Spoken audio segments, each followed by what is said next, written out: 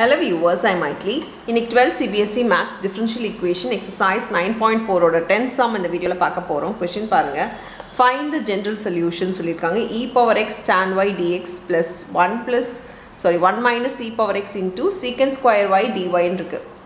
இது general solution கண்டுபிடிக்கணும் அப்படினா x y தான் வரணும் தவிர இந்த dy dxலாம் வரக்கூடாது. So dy dx ரிமூவ் பண்ணி அது xy ஆ மாத்தணும். அது எப்படி பண்றதுனா ஏதாவது ஒரு சைடுல எடுத்துட்டு போய்டுங்க ஒரு டேர்மை ஒரு சைடுல எடுத்துட்டு போய்டுங்க RHS சைடுல ரிமூவ் கொண்டு போய்டுங்க so 1 minus e power x secant square y dy இது என்ன பண்றோம்னா வேரியபிள் செப்பரபிள் பண்றோம் அதாவது வேரியபிள்ஸ் எல்லாம் ஒரு சைடுல செப்பரேட்டா எடுத்துட்டு போய்ட போறோம் இப்போ y இருக்க சைடு எல்லாமே y தான் இருக்கணும் இங்க பாத்தீங்கன்னா இது இருக்கு இது ரெண்டும் கரெக்ட் ஆனா இங்க வந்து 1 minus ex இருக்க கூடாது அதே மாதிரி இத முதல்ல எடுத்து போனா dy dx வந்து நியூமரேட்டர்ல தான் இருக்கணும் இதுதான் ஃபர்ஸ்ட் கண்டிஷன் இத யோசனை பண்ணிட்டாலே பாதி சம் நீங்க முடிச்சிடலாம் இப்போ y ல நான் இந்த சைடு கொண்டு வரேன் so secant square y by tan y ஆயிடும் is equal to dy இருக்கும் சோ y எல்லாம் ஒரு சைடுல வந்துச்சா இந்த சைடுல minus e power x by 1 minus e power x dx ஆயிடும் சோ dy dx எடுக்கணும்னா இது ரெண்டுக்குமே நம்ம இன்டகிரேட் பண்ணனும் ரெண்டு சைடுமே சோ அப்படி இன்டகிரேஷன் பண்ணனும்னா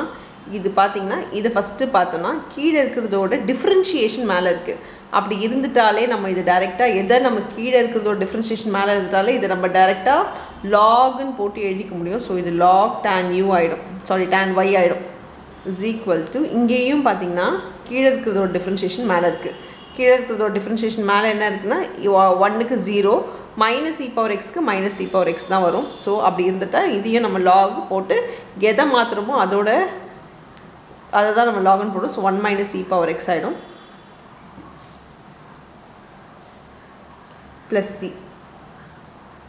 பாத்தீங்கன்னா ரெண்டு சைடுமே log இருக்குனா இதுக்கும் நம்ம log போட்டுக்கணும் so log tan y is equal to log 1 minus e power x plus log c போட்டுக்கலாம் இது log m plus log n ல இருந்தா இது மல்டிப்ளைல எழுதிக்கலாம் log m n எழுதிக்கலாம் அந்த மாதிரி log c into 1 minus e power x by e power x ஆயிடும் மல்டிப்ளைல ஆயிடும் இங்க log tan y சோ மல்டிப்ளைல இருக்கு சொல்ல log m plus log n ல இருந்தா log m n ஒரு தடவை log எழுதி ரெண்டுத்தையும் மல்டிப்ளைல எழுதிக்கலாம் log நமக்கு போய்டும் இப்போ tan y equal to c into 1 minus e power x ன்னு எழுதிக்கலாம் எங்க வந்து நம்ம